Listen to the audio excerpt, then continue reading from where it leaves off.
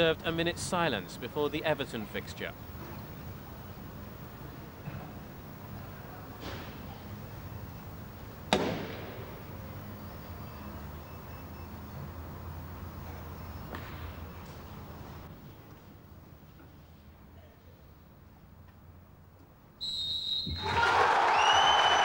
Coventry went on to demolish Everton and gave themselves their second Premiership win since the sale of Dion Dublin.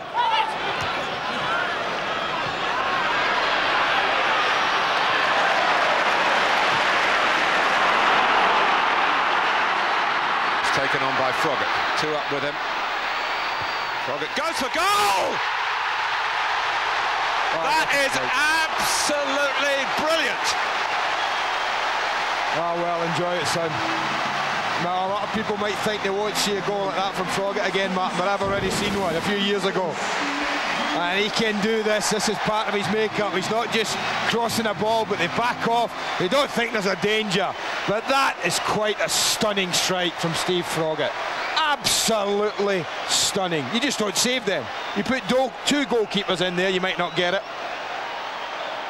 Great goal, son. Great goal. His first goal for Coventry City. Will he ever get a better one? Worthy into Clement, who reacted almost McAllister-like a good touch. The congested part of the pitch. Huckerby, now he needs a good touch. And it brings him a second goal, a splendid goal for Coventry City. Well, that's a magnificent finish, Martin. Different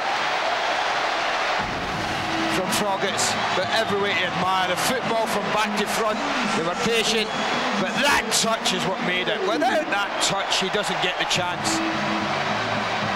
But when he kills it like that, the next thing is about finishing, and he just elects for power. And that's past Myra before he moves. That's a wonderful second goal, and what a start to the second half for Coventry. 2 superb goals for a supposedly struggling side.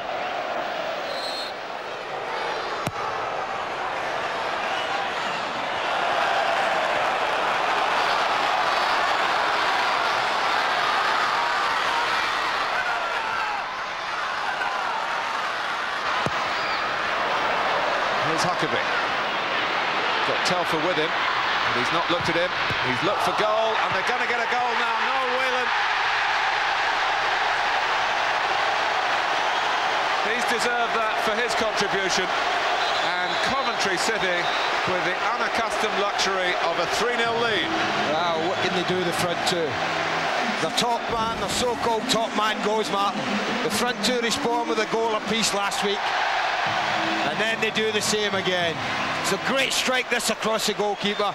I've always said that if you do that and someone touches it, whether it's a goalkeeper or a defender, then if you follow it in, you get yourself a tap-in. He's deserved that goal, Whelan.